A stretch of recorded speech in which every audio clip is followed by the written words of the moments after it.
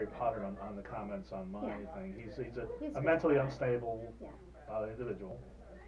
Yeah, I And mean, I want to first differentiate because remember my dad was a psychiatrist, so I'm not out to vilify the mentally ill. It's not about that at all. You have a great empathy, but my stalker is mentally ill, but he's also very dangerous, so that has to be said. And sort of in telling my story back in 2011, I was one of the LA Weekly People of the Year. I'd opened up an art gallery, and he had been stalking Ivanka Trump out in New York. He's from a wealthy family. He's a young schizophrenic guy who was very, very bright, had a lot of things going for him, but his mental illness just really took over. And so he had jumped bail in New York. He came to LA. He picked up the LA Weekly. He saw me, became fixated. He came to my gallery.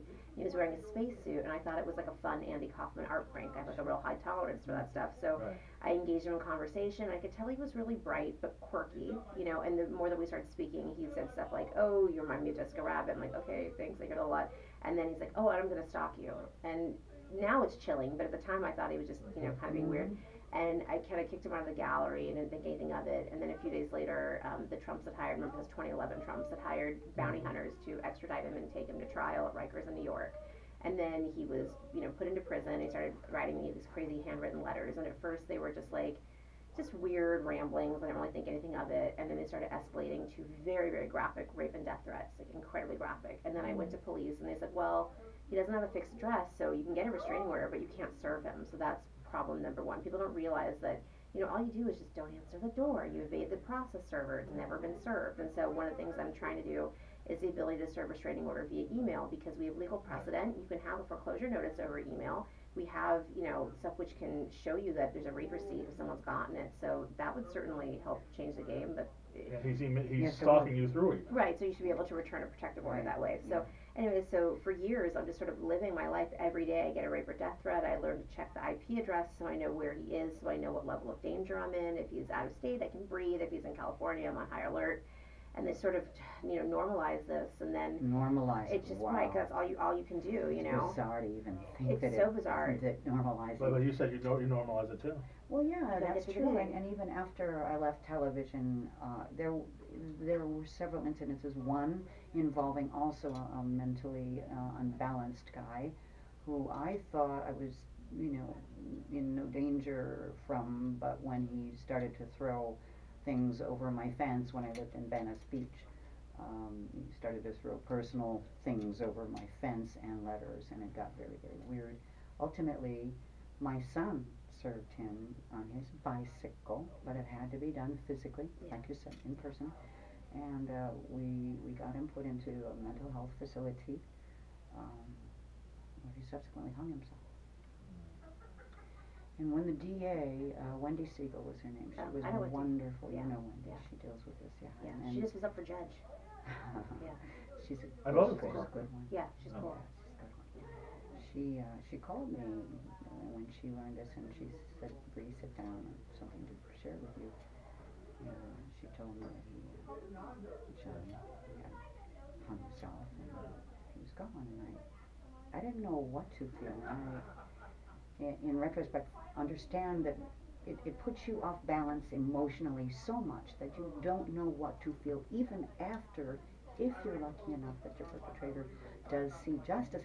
You still don't know what to feel because you've just thrown someone's life into chaos after that person threw your life in chaos. So here there are two victims of chaos and lack of mental health facilities that really can deal with this. We don't have a very good record in the United States. No, and that's all Reagan's fault, and we can trace it back to that. So, and it's well, definitely you touched on something really interesting. I want to circle back to. So as I'm getting these death and rape threats, and he started making websites about killing and raping me. I mean, this is most people who are being stalked, and I want to differentiate stalking and harassment. Like it's different. Like when stalking is a credible threat, an ongoing threat to versus somebody who's just like saying mean things. It's a very specific threat. Yeah, this guy said stalk, kill, and eat me. Right, exactly. And because I had that letter, the DA took it seriously. But without that, I wouldn't have been able to get redress at all. Right, which is wild. So, I'm sort of normalizing it, trying to get about my life, and then he sent my boss, my mentor in reality TV, a death threat, saying that if I worked there, that he would kill him and everybody there. And then everybody in my office had Googled my stalker and saw that he tried to kill himself in Ivanka Trump's store. So everybody's afraid of workplace violence. That became a very tricky thing, and so I didn't work there anymore. So then I go immediately to the police, and I'm like, listen, I have tons, because usually with these crimes, it's like kind of he said, she said, or whatever the appropriate gender is, I'm like, he has a website about killing and raping me. Like, I thought I had so much evidence. And they just said, oh, why don't you just dye your hair so you get less attention and go off the internet? I said, right. Incredible. And I said, well, excuse me, well, Ivanka Trump is very conventional looking. Let's not even play this game. And you know what? I work in TV. So a week later, I'm like, fuck you guys. I know producers. I'm not playing this game. So then I called my friend Bill Jensen, who, interestingly enough, he's the one who just finished for Michelle McNamara the Golden State Killer book. I'm very proud of him. He's done so well in true crime, but he's an old friend of mine. And he put me on a show called Crimewatch Daily, where they teamed me up with this incredible woman, Rhonda Saunders, who was the ADA at the time of Rebecca Schaefer's murder. And she wrote not only California's first stalking laws, but the first stalking laws in the entire country. And Rhonda's amazing. And so California's were the first. Yeah, I remember the Rebecca Schaefer case very well. I was anchoring the news in Los Angeles when it happened. It's so terrible.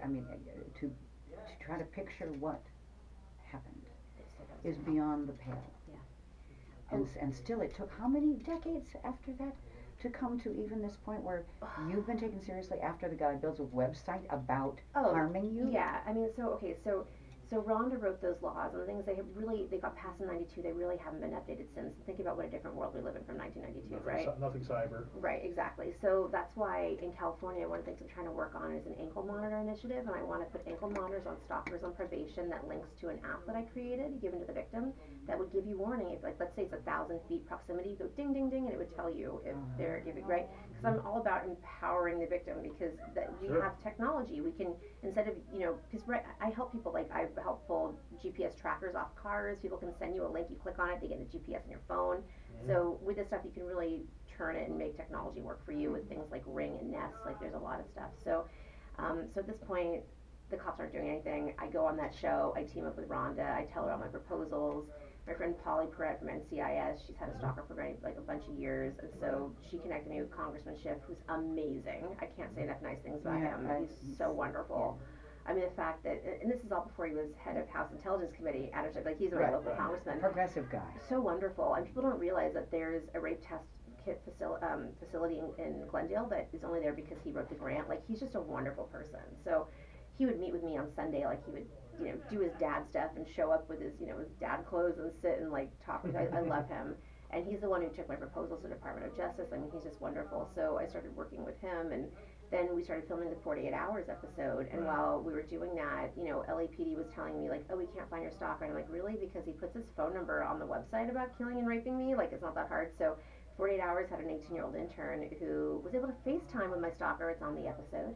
So I have the evidence of him being a total maniac. And so before this, when I had done TV, people would say, oh, you just want attention. I'm like, no, I'm on TV a lot on my own. I don't need this. This is not like some weird thing.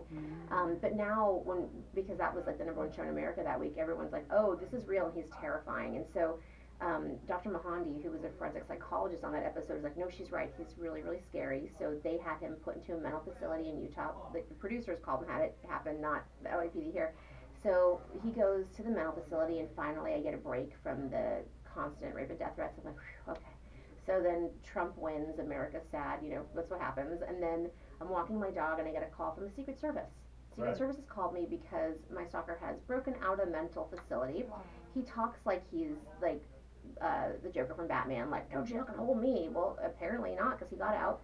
So Secret Service calls me because did he break out, or was he released? No, he broke out. Okay. He got out. He got out.